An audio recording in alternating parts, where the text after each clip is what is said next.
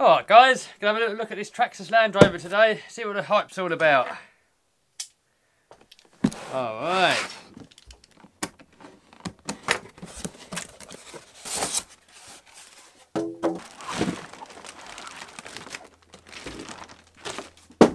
Check it out.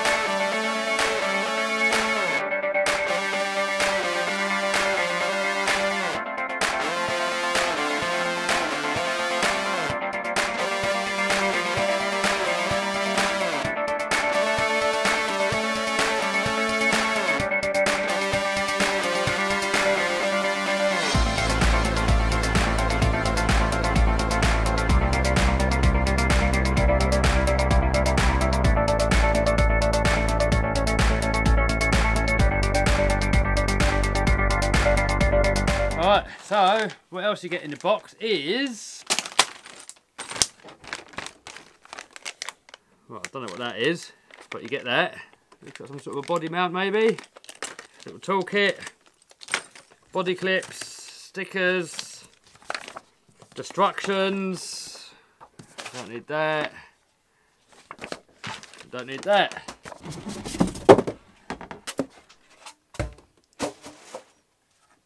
Have a look what the actual travel's like. It's got a fair bit of articulation there.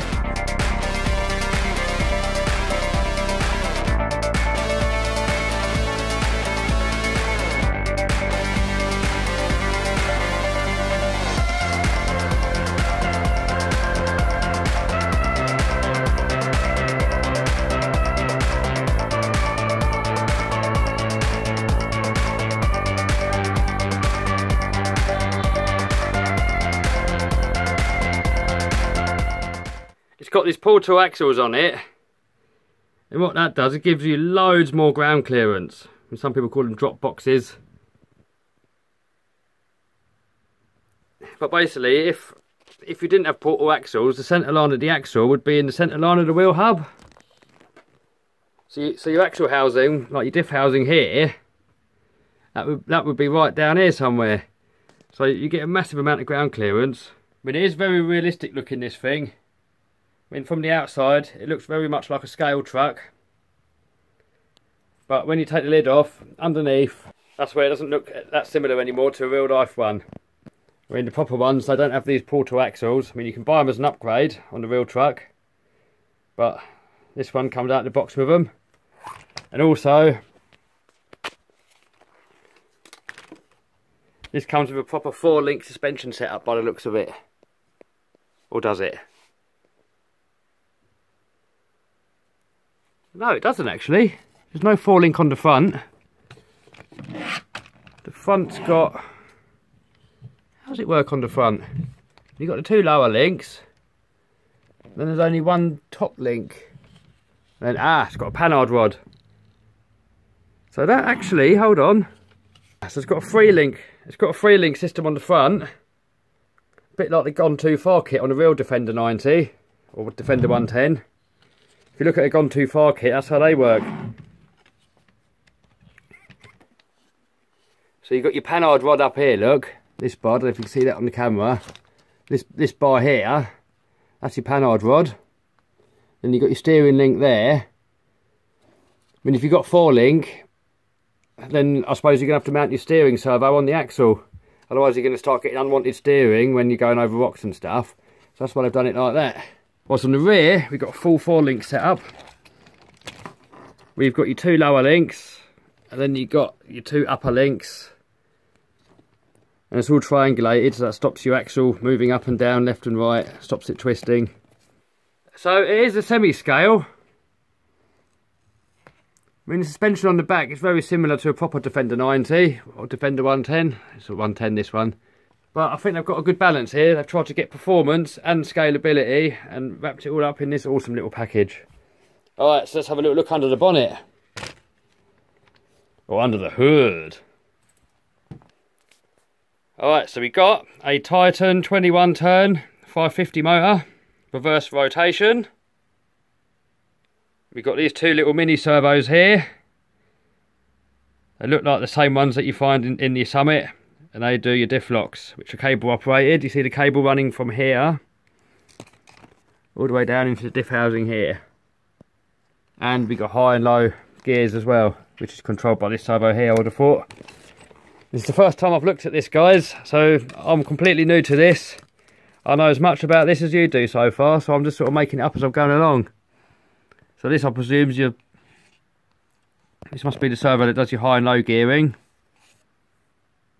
Then you've got an XL5 HV ESC that can do 3S. So 3S LiPo this thing can do apparently. And then we got coilover shocks.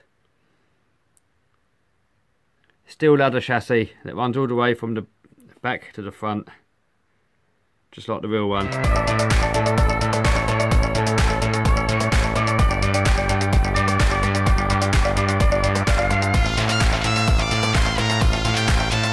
Tyres, they seem really quite grippy. They're quite spongy and elastic.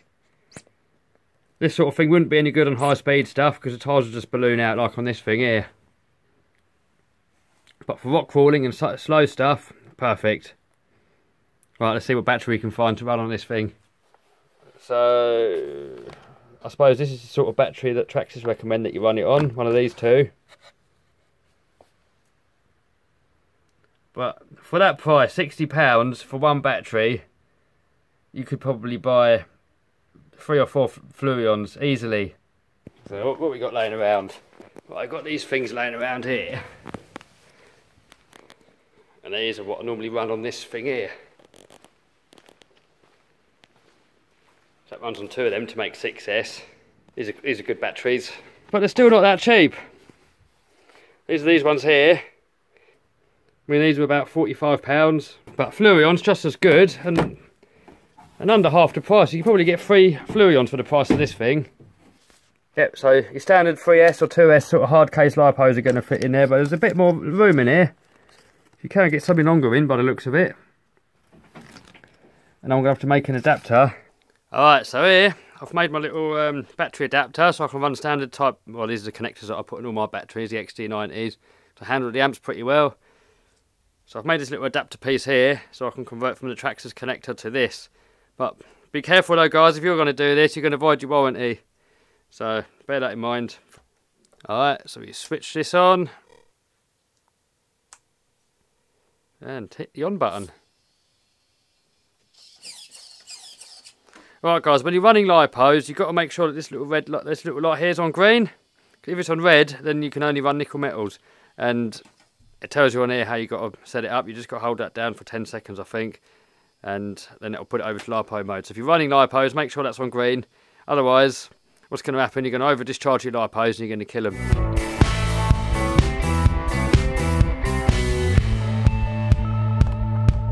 So, with this switch all the way to the left position, you've got fully open diffs, front and rear.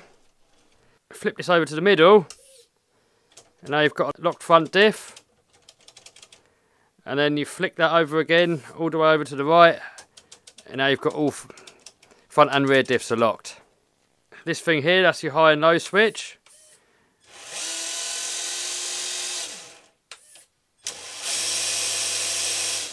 Alright, let's try it out.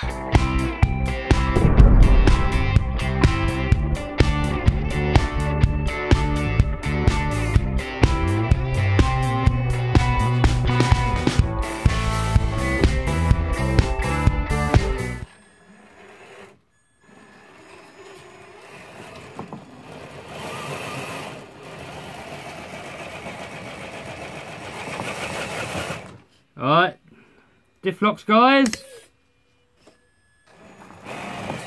Oh, check that out.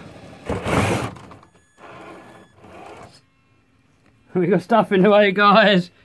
We got shop stuff in the way.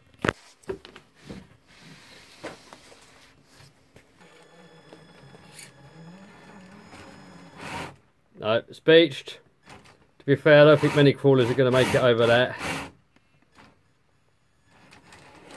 Alright, when in doubt, air it out or go in flat out. So we put this into high range now. Alright, ready? Oh my good God. Hey, just got a wheelie over. I'll tell you, this thing's pretty fast.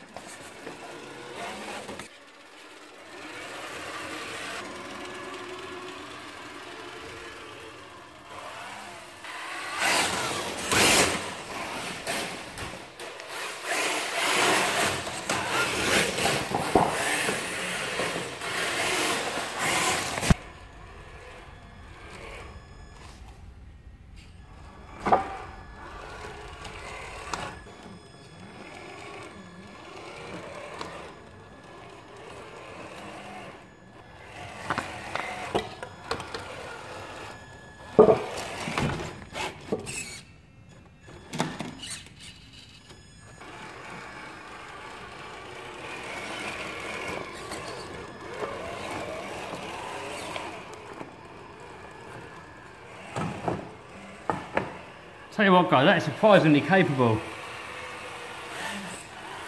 Right, back into high range.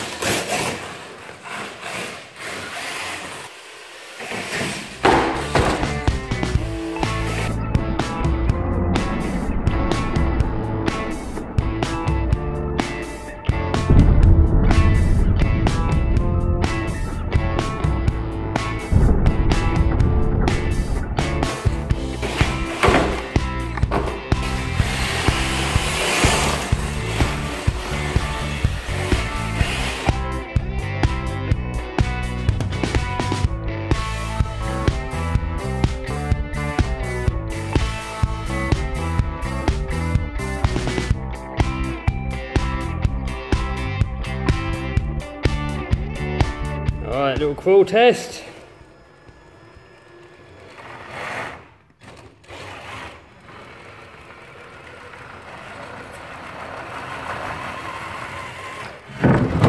Uh-oh.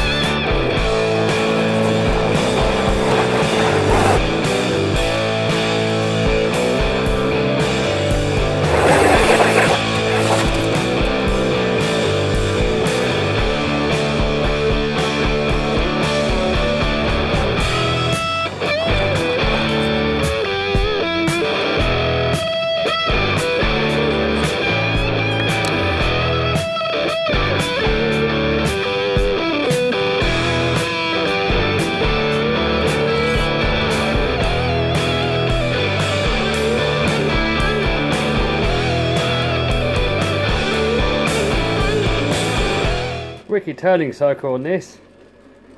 Alright, so to get an idea of the size of it, here is my X-maxx. I'll move that camera back a bit so you can see. Alright, so here's a front view from X-maxx and the Defender. Side view.